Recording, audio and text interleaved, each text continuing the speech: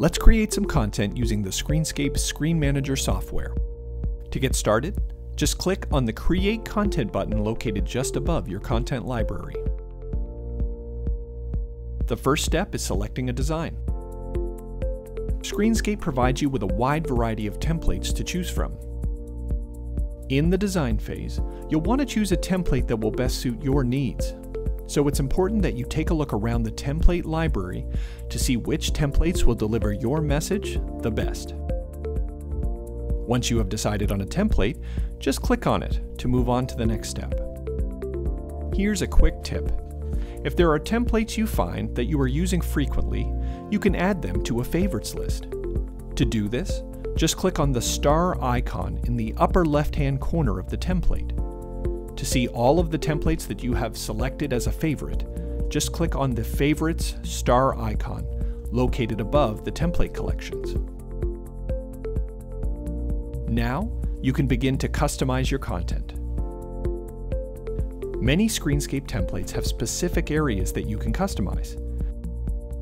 To customize a template, you'll use elements like text, images, and videos that are specific to your message. Step through each customizable area in your chosen template and add your own custom text, images, or videos from your asset library. In this particular example, we're going to upload a full screen image to use as our background. We're going to upload our company logo. And we're also going to add some custom text to highlight some of our fall sale items.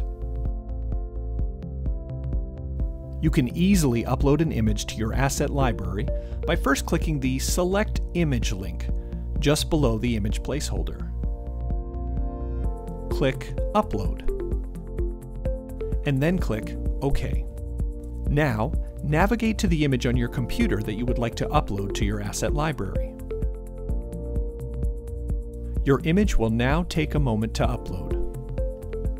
Once your image has uploaded, it will be available for use. Currently, you are able to upload 480 images at 6 megabytes each and 60 videos at 500 megabytes each. Here's another quick tip. The recommended resolution for your images will always be written just below the image placeholder. If you upload an image that is the recommended size, then it will fill the image placeholder perfectly. If the image you've uploaded is not the recommended resolution, don't worry. There is a built-in cropping tool which will allow you to edit the size. Once you have finished customizing the template, you can click Next.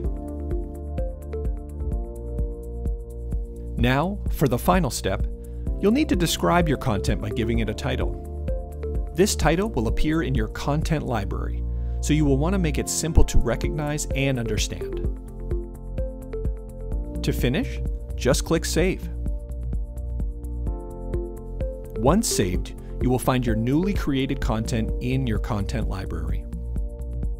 Your content is now ready to be published to your displays. To learn more about publishing, sharing, or scheduling your content, or to view other ScreenScape how-to videos, please check out our customer support YouTube channel at youtube.com/ScreenScape support. Or find us on the web at support.screenscape.com.